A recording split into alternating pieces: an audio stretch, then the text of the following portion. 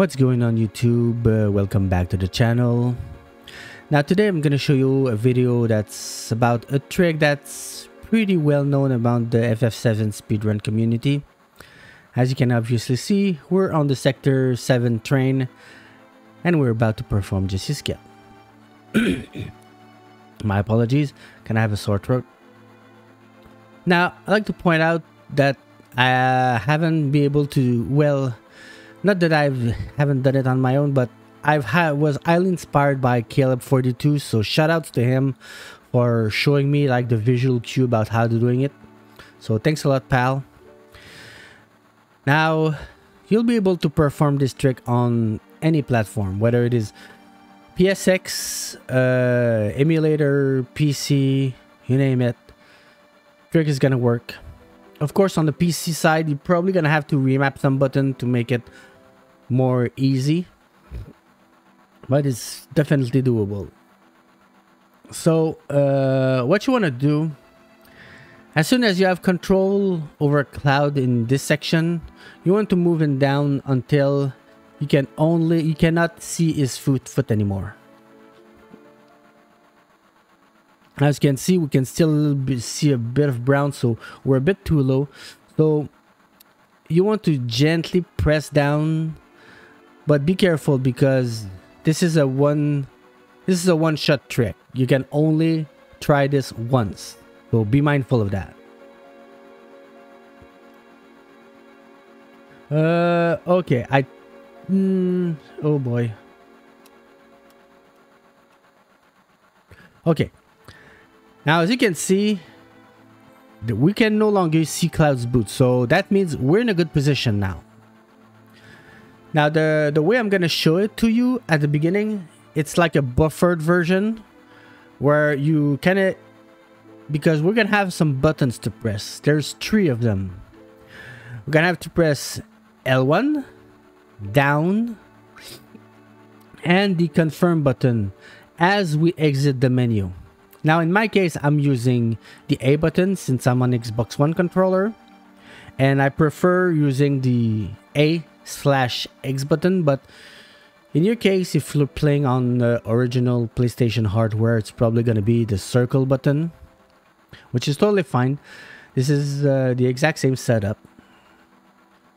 So yeah, we're going to have to press those 3 buttons as we're exiting the menu, and if everything goes according to plan, something like this will happen. Now, as you can see, we have 2 text boxes that are overlapping. We have Jessie's and we have this one from the guard. But I think that the most important aspect of this trick is the fact that the guards actually physically pushed us. So because of that, as you can obviously see, we still have freedom of movement with Cloud. Now, the second part of the trick is coming in.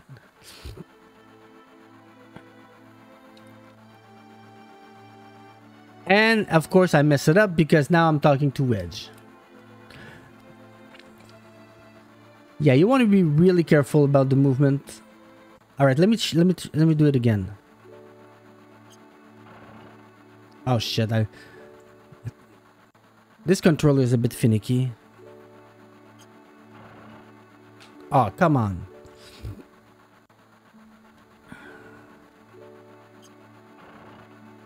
Okay. So yeah, ideally you want to stay right there. Okay.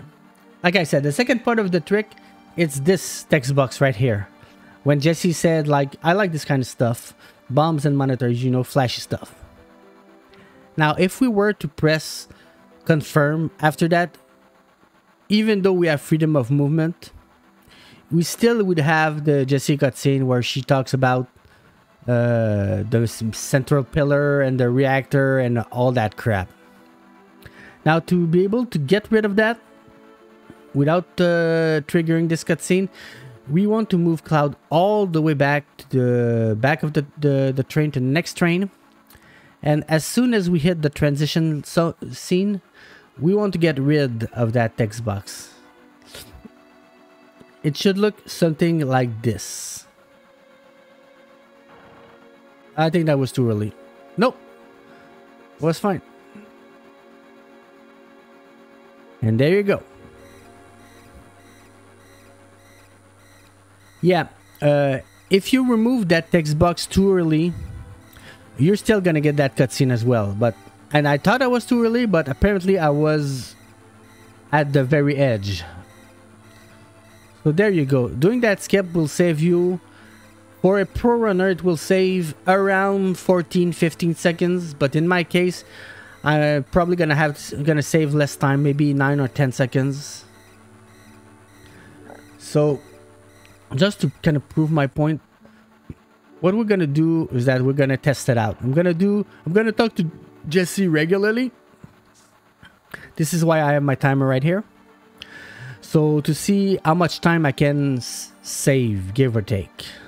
So here we go. In 3, 2, 1, go.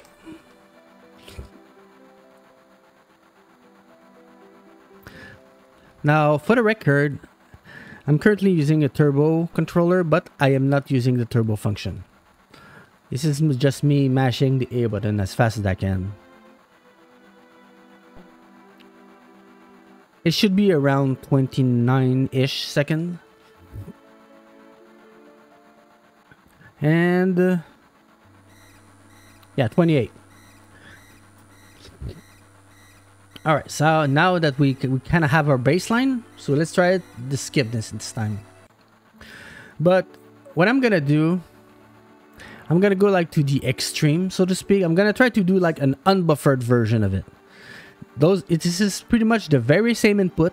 It's just that I'm not going to go to the menu to try this. So here we go. In 3, 2, 1, go.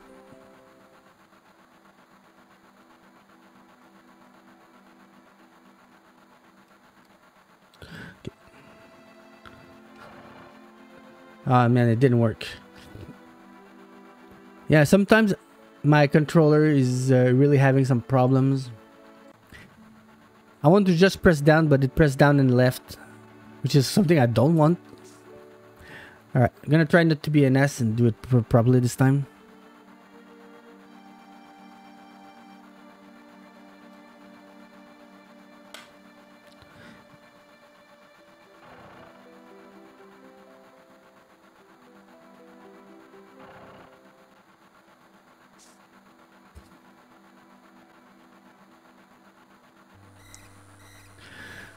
Alright, 19 seconds. So yeah, in my case, I saved like almost 10 seconds. I think that the most difficult part is probably try to get Cloud into position. Because like I said, you only have one shot at this. If the guard pushes you, he's never going to be able to push you back. And even if it was possible, you probably lose more time trying to do it again. So yeah, that was Jessie Skip in a nutshell. So, well, I hope you enjoyed this video, and maybe I'm gonna put out some more tutorial tips and tricks about doing FF7. So yeah, I hope you enjoy, and I'll see you later. Take care.